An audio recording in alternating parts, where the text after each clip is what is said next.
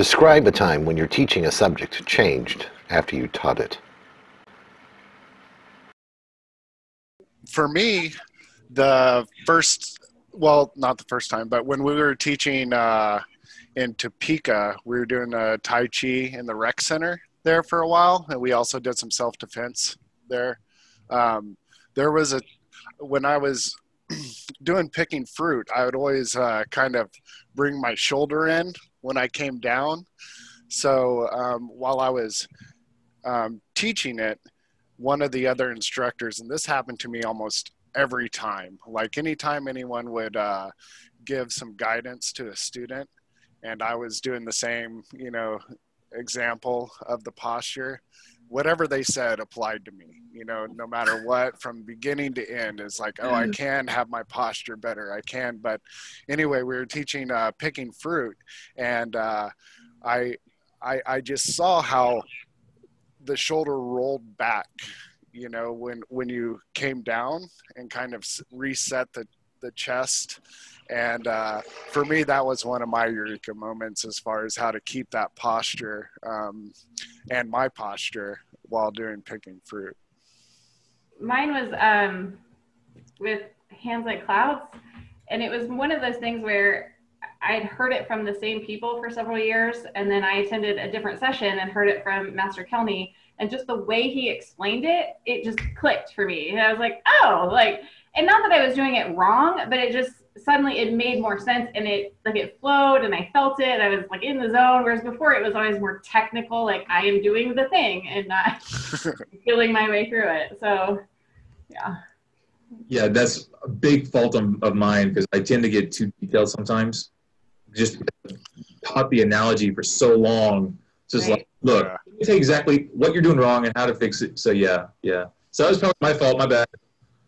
Well, it was, I had multiple people saying the same way for, and in different periods, because I had started maybe 20 years before for a short period and then came back to it later. And so it was that same message from people 20 years apart. And it was, and he wasn't instructing me. He was just saying the way he taught. I had just never been in his lesson of that particular week before.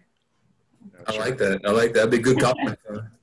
I was telling Trish last night, it's like when one teaches to learn. Every time I would teach it, I would get a better understanding of it, or when I would teach it, they'd be like, well, what about this? I'm like, I've never thought of that. So basically, everything that I've taught has been revised and revisited based on the response of the person I'm teaching it. And it's safe to assume it's been revisited hundreds of times. Yeah. I do think that one of the things that he's talking about too is that when you are a student and you're first learning, you have the tendency to not always buy into the exercises or the metaphors that the teacher is trying to get you to do. And once you're a teacher, and on the other side of that, you understand that there's a metaphoric language to learning Tai Chi, and that if you don't really invest yourself in that metaphoric language, i.e., feel like you're riding on a horse, squeeze a beach ball between your legs, which is really weird when you're a student in a new class. But as a teacher, allows you to connect a metaphoric language so that you don't have to focus so much on the technique.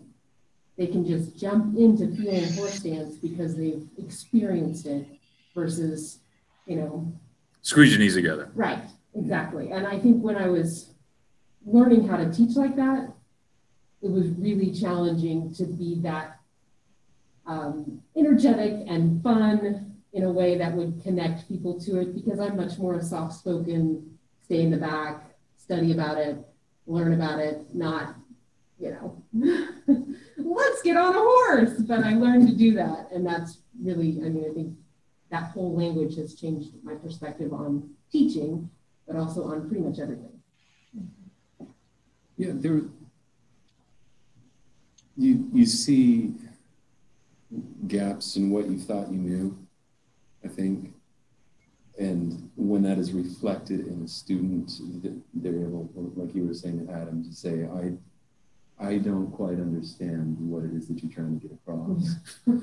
So those gaps then are kind of the transitions in the form, you have to find a way to bridge them within that existing metaphor language, because it may or may not be working for people. And what the intensity of that metaphor is for you may not be working. So there are things that we relate to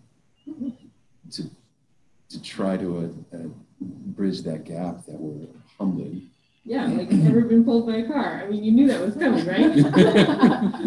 Sometimes our metaphors don't bridge the gap, you know, as much as we want that experience to be transferred. That one I get, though. But not everyone does, right? Or I was going to say, or even just, you use the analogy of horse stance, you know, squeezing in on the horse. If you've never been horseback riding, if you've ever been in a pool or been in the ocean, that feeling of the water sweeping you away, having to really ground. Or maybe, you know, when your legs don't work and you're having to relearn how to walk, just that grounding piece of learning to squeeze in, you know, offering some of that to the students as well. I think also my knowledge of each thing that I was teaching at some point was just, I'm repeating what somebody else told me. And it wasn't until later I'm like, wait, what does this mean? Yeah. So it's like folding the cheese. What does that mean? How do you do that? So I mean, it's one of those things where when you're teaching it and they say, I don't get it, or I don't understand, you're like, I guess I've never thought of it that way. Let me think about that. Right. So I mean, that's the thing about teaching it so many times, is eventually the people are asking the questions that you've never thought of to get a better understanding of it. Bob was the best on that with the horse, or with the walk. You know, he would always say, have you guys ever worn cowboy boots? I mean, have you tried this? Yeah. You know? Have you really ridden a horse all day? Yeah. This is not how you're going to walk. What a delightfully analytic way to go. Yeah. This is what happens to your legs. So true.